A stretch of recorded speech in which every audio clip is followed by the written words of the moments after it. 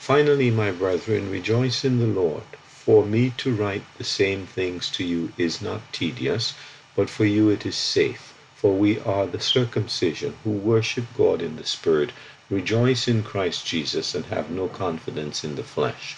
Philippians 3:1-3. Christ in glory, our object. Rejoice in the Lord was the clarion cry for the Apostle Paul, and it should be for every Christian as he faces conflicts and obstacles along the pathway to his heavenly home.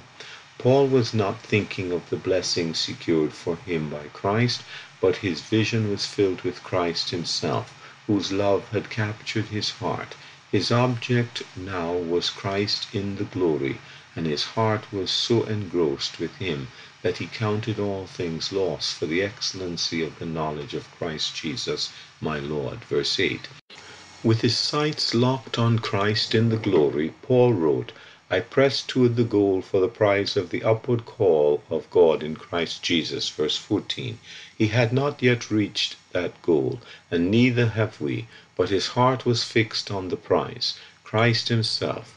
Paul had lost all confidence in his religious attainments and in those things that a religious man would normally be proud of.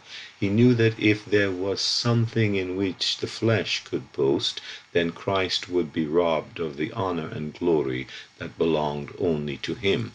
What things were gained to me, these I have counted loss for Christ. Verse 7.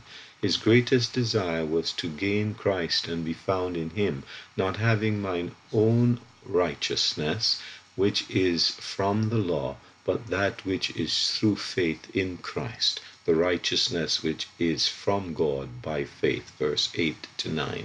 Then, as the grand finale, Paul reminded the Philippian saints that our citizenship is in heaven, from which we so eagerly wait for the Savior, the Lord Jesus Christ. Verse 20.